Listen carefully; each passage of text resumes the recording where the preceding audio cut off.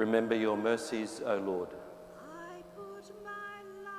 and with your eternal protection, sanctify your servants, for whom Christ your Son, by the shedding of his blood, established the paschal mystery, who lives and reigns forever and ever.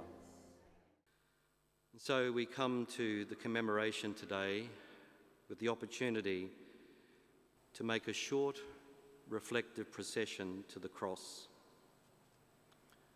a moment to affirm the salvation that we believe in.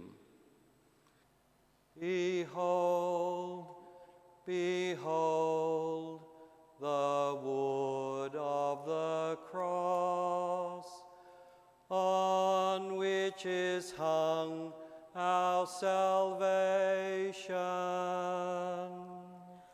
Oh, come, let us adore.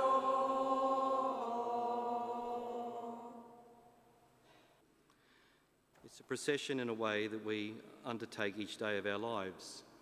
As Christian people, we try to display to the world the wisdom of God that is found in the crucified Lord. On Good Friday, we can enter into this mystery now in the most precious way as we process to touch the cross or to kiss the feet of our crucified Lord, uniting our joys and sorrows with his and reaffirming our belief in these days of Christ's work of salvation.